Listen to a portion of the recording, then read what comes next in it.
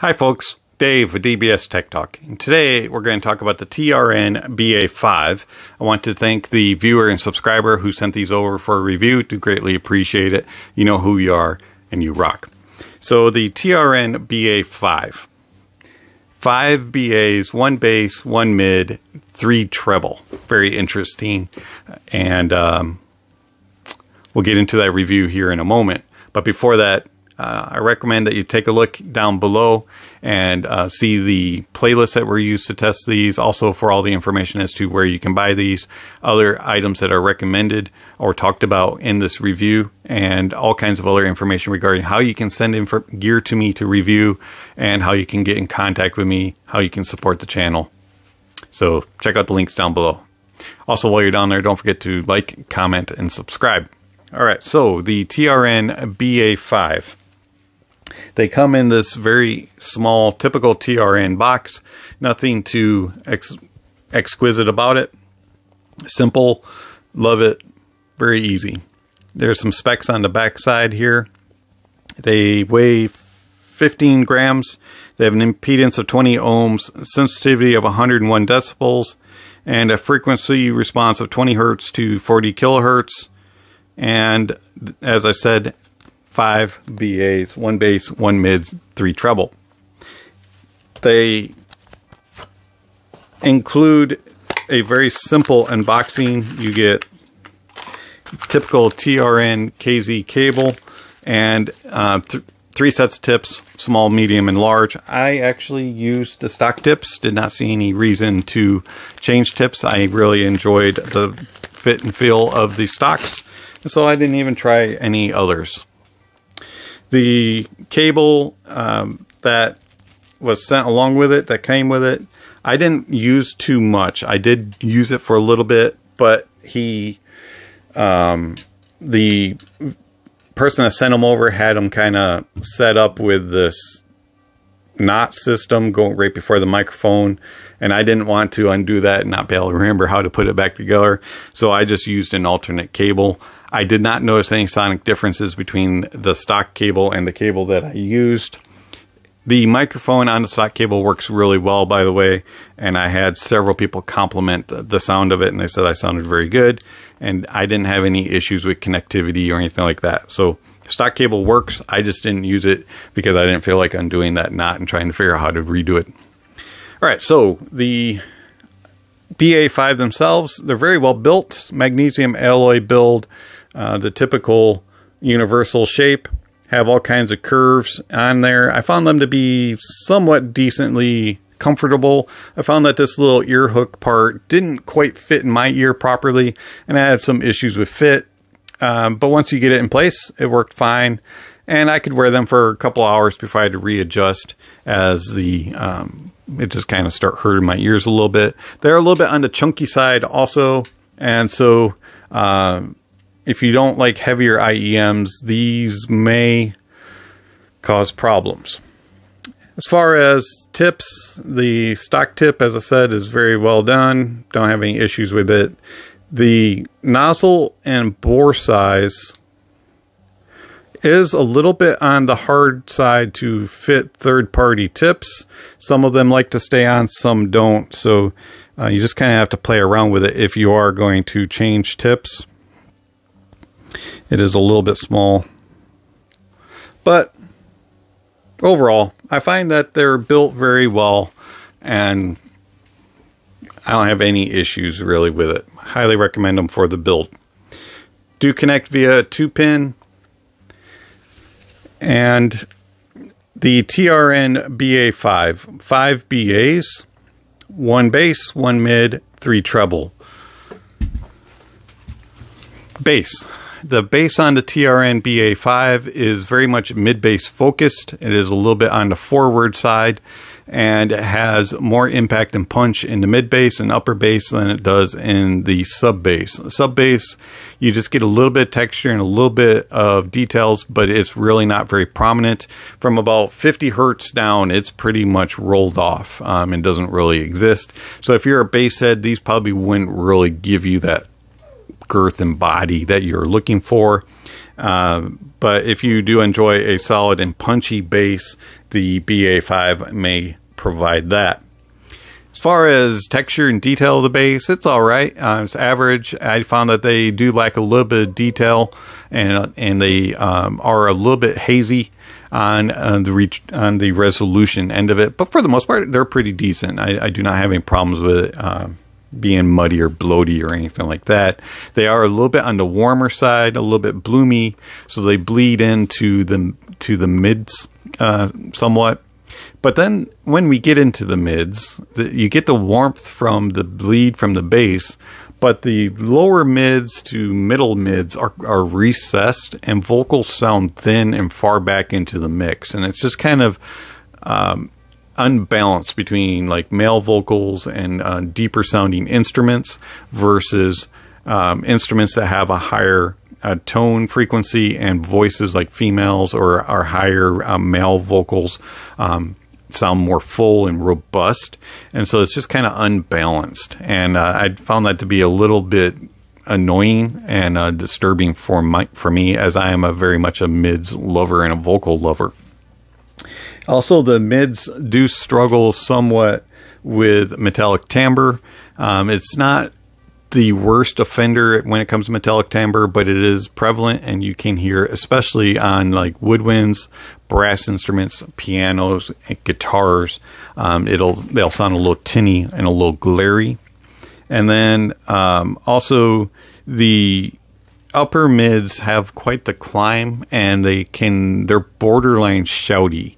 They're not quite there unless the song is very aggressive in the upper mids region to begin with, but for the most part they're just kind of borderline. And so if you're sensitive to that, you may find them to be a little bit on the brighter side. Also, they're not the best resolving mids, and there's a little bit of grain and harshness in them, and the clarity is a little bit lackluster. It's not the worst offender again, but it is definitely noticeable. The treble, especially in the lower treble, suffers just like the upper mids do, in which it is on borderline shouty.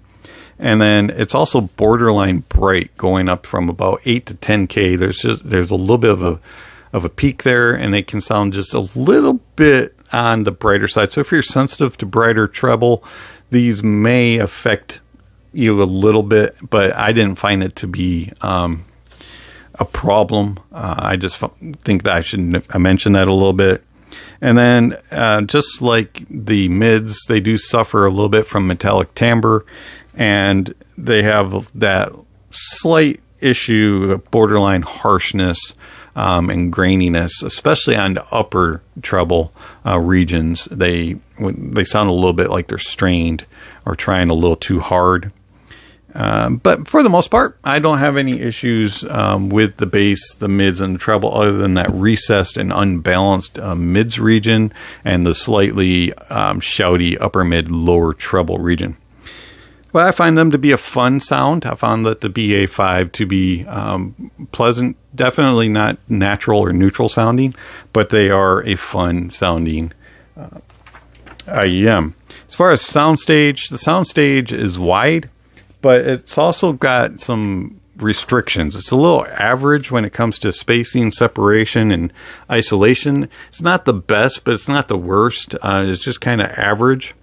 And then it's very center focused. So kind of like presses everything in towards the middle. Even though things are out here, they always kind of sound like they're kind of being forced in right into this region.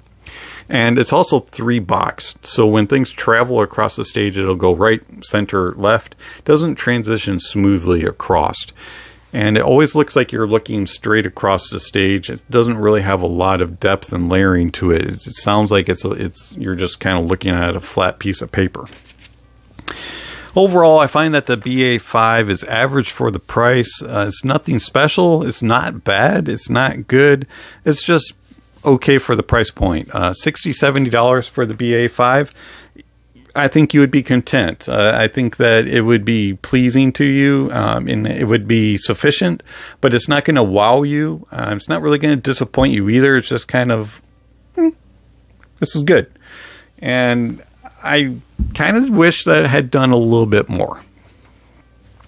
As far as competition goes, I found that the Jade Audio EA1 is more competent in all areas. It's more controlled, more refined, just smoother, and just more pleasant sounding overall.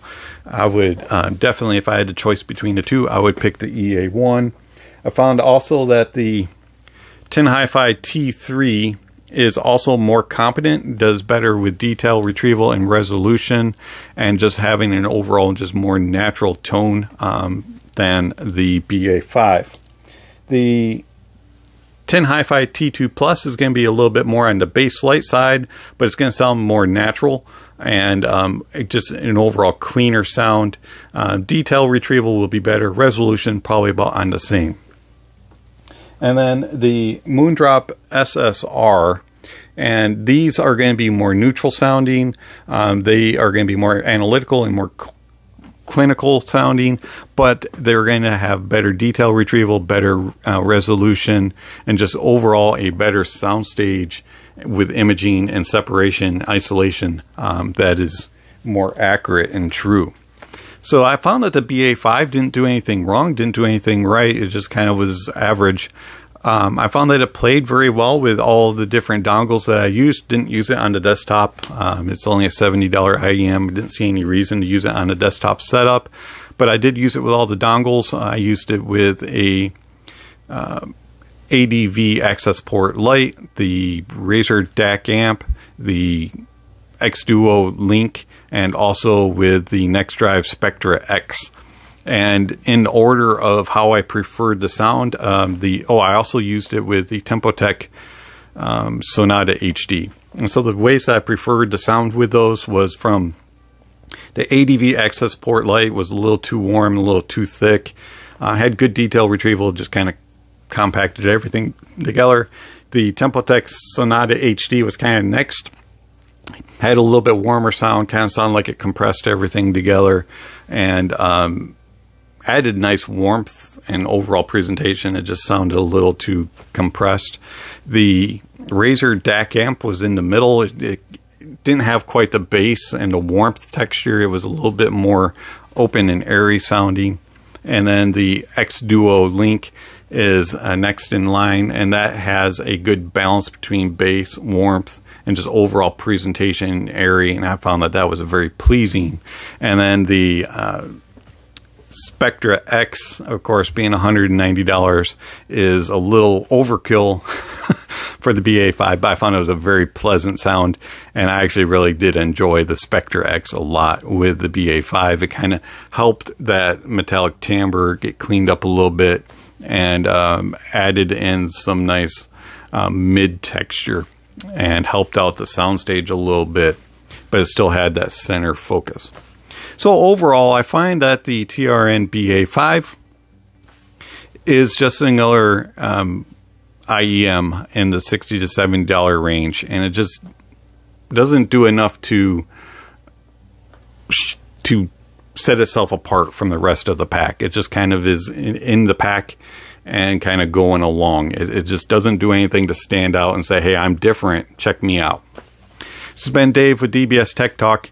Thank you for watching, and I'll catch you on the next video.